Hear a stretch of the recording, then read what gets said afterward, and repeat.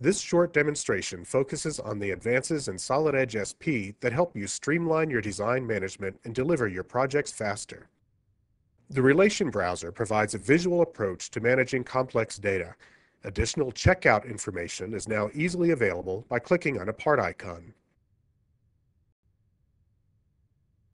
Used search on this bike frame assembly shows that it's referenced in a Solid Edge draft file.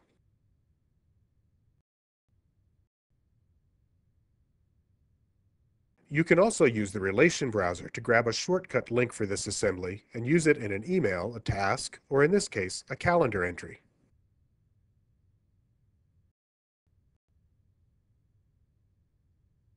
Here we create a new calendar entry and paste in the link. The link can be used by anyone looking at the calendar entry to quickly navigate to the relevant design data.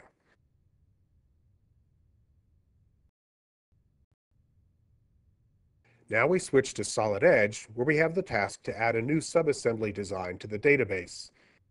You now have the capability to specify list of values type data.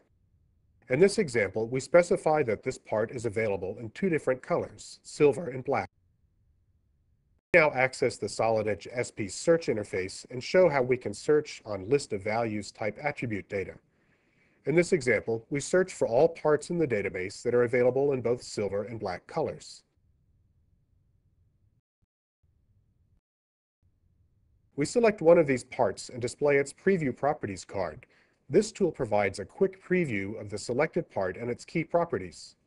When we select a second part, the card switches to display this new selection. A new capability is the ability to pin a Preview Properties card. When this option is selected and a second card is requested, a new card is created to display the new data. It can be used to compare different revisions of the same part or to display multiple parts to enable a correct selection to be made.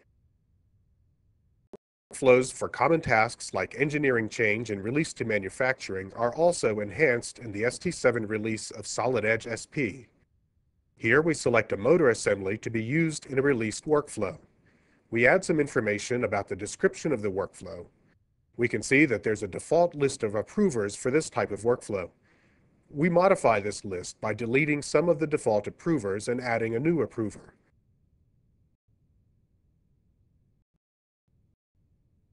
We assign a due date and start the workflow.